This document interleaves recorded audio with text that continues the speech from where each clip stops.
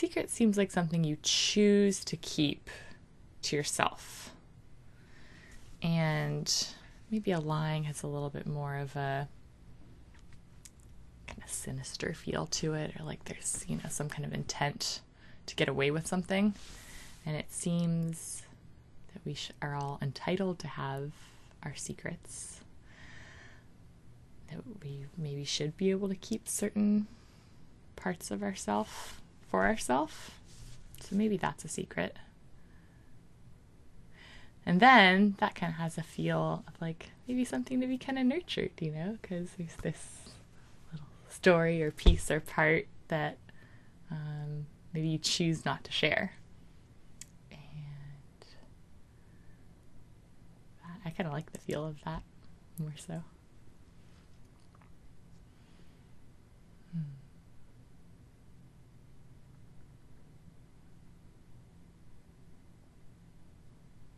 Yeah, it seems like there's some sort of idea out there that like you're supposed to be an open book and that we shouldn't have secrets. I feel like I hear that around. And in a lot of ways, I like that idea. Like, yeah, I have nothing to hide. But that just seems a lot easier said than done. And maybe just not very realistic. And it's got me thinking a little bit about the shadow. Should I say what the shadow is? Okay. So that's a concept that Jung came up with. And it refers to the parts of ourself that that are marginalized, that we've been told maybe specifically by parents or an authority figure. Maybe it's just like a belief out there in the ether that that part's not okay. So we kind of make that not be part of our working, waking identity. But it's still there. And then because it's not embraced and integrated, maybe it comes out in these kind of squirrely sideways ways. Maybe like a lie.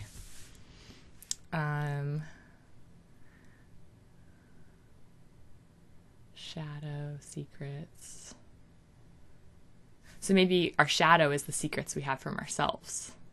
It's like the parts of ourself that we deny. And so consciously, we don't even... we're just like not engaging with that part. So maybe for myself, that could look like kind of just enjoying, maybe being mischievous, maybe doing things that are kind of sneaky,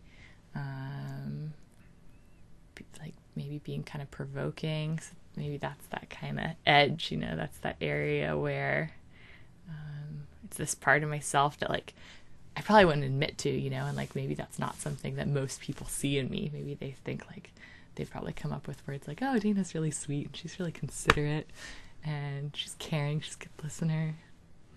Maybe she's kind of silly sometimes, but like they probably wouldn't feel like, oh yeah, she could be pretty sneaky and she can do some pretty like sideways things to get her way. And it's totally true, but I don't put that on resumes, and I don't talk about that. I might talk about it on a first date. Kind of depends what I'm going for. It's getting hot. Yeah. Do you have any more questions for me?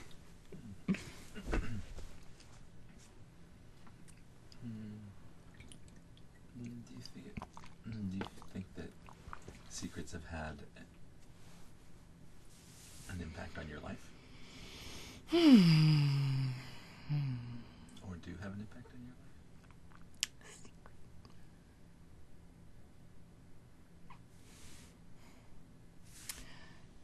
Yes. And I can't think of anything really explicitly, but I feel like in my family, maybe secrets were the things that you just sensed and you were there, but there weren't stories for.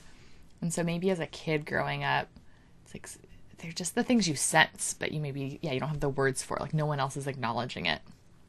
And it's like elephant in the room kind of feel. And they're things I think are really easy to talk yourself out of. But they're there.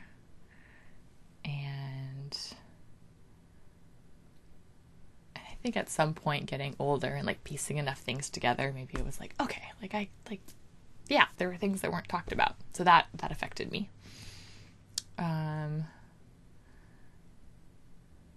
Currently,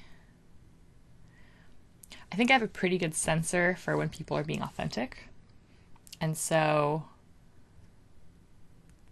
if someone is being secretive, maybe they're not being authentic, and I haven't quite like played with how those things fit together. Then I think in the past in particular, I might kind of like call that out or or maybe react to it, like even take it personally, like, oh, this person's not being authentic with me, and it would kind of make me angry. So I think I'm probably a little more forgiving of that now, because I think there's a lot of reasons people aren't their authentic selves all the time. It's kind of a lot to ask of someone. So I think I'm probably more flexible. So maybe there's more room for secrets now in my life. What about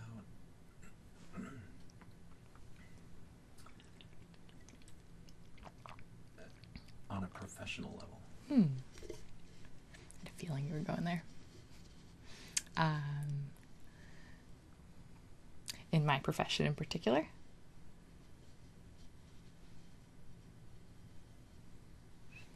I mean, what role does secrets play in your life as a professional? Oh, yeah. Well, so as a therapist, people disclose things to me they may or may not be sharing with others. And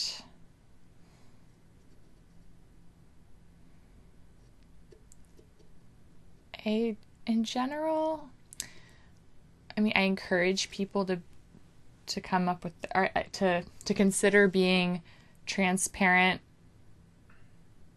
as it works for them, so that it's a conscious choice. I think that's the piece that is the difference. Are we holding secrets because we're scared of the consequences and we're uncomfortable and we think that part's really not okay, like whatever it is, this part of self, this thing I did, this belief system I have, am I keeping it a secret because I really don't think it's okay, and maybe there's shame around it or something pretty, that can be heavy. That can be a heavy feeling to hold. And if that's the case, maybe it's not worth keeping the secret. If it's something maybe like, oh, here's this part of myself I'm just not ready to share yet, then I think that's a super healthy choice to make in that circumstance. So I think it's about how consciously are we engaging with our own secrets. And from that place, I don't find it burdensome, I guess, to know of people's secrets. Maybe it's more burdensome if it seems like it's destructive and it's not shifting. And you're bound in a certain way to keep those secrets, aren't you? Yeah, I guess. And it's interesting, though. Besides ones that are like really destructive. And I guess I'm also bound to be encouraging people to be working on their health. And so if a secret is holding like a destructive element in their life, I feel like I'm also just as bound to be honest about that perspective.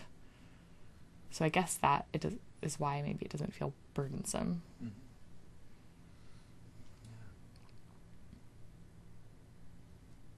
Yeah. And it seems like in a way you're sort of a safe deposit box for the things people tell you.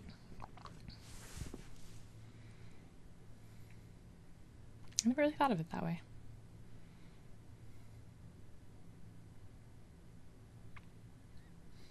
I don't really like the idea of that. I hope in some ways that secrets people share with me either feed my process, or I don't know, like this idea of like someone just sort of like putting, like kind of dumping stuff. I guess maybe that's not what you meant. I guess I more meant just confidentiality. Yeah, if I need to process something, I feel like I am not like, maybe I don't hold confidentiality the way you're supposed to, but I feel like I'll process general things about the way a secret is impacting me without giving away, specific information or anything like that. But yeah, I don't know. It's a lot to really keep a secret, I guess, I'm realizing. Like, it takes a lot of energy.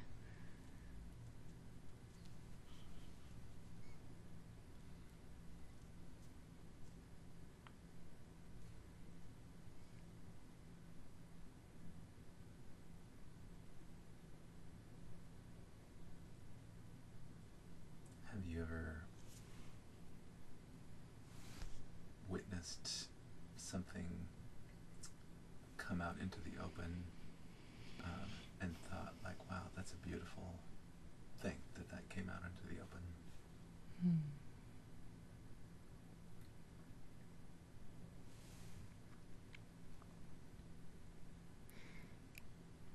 I think I feel that way a lot of times when people express emotions and it seems like maybe it's hard for them to do. That almost feels like a secret coming out. Like there's just this release and there's just this truth expressing itself that is beyond words and maybe beyond what can be physically contained at that point. And it's so, yeah, I don't know if that's what you're asking, but and then there's just like this moment of like, yeah, there's tears, or maybe people don't know what to do, or it's kind of intense and it's hard, and I should say,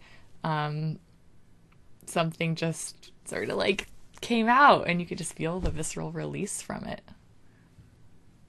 I like those moments, even if they're a little, gotta breathe a little deeper.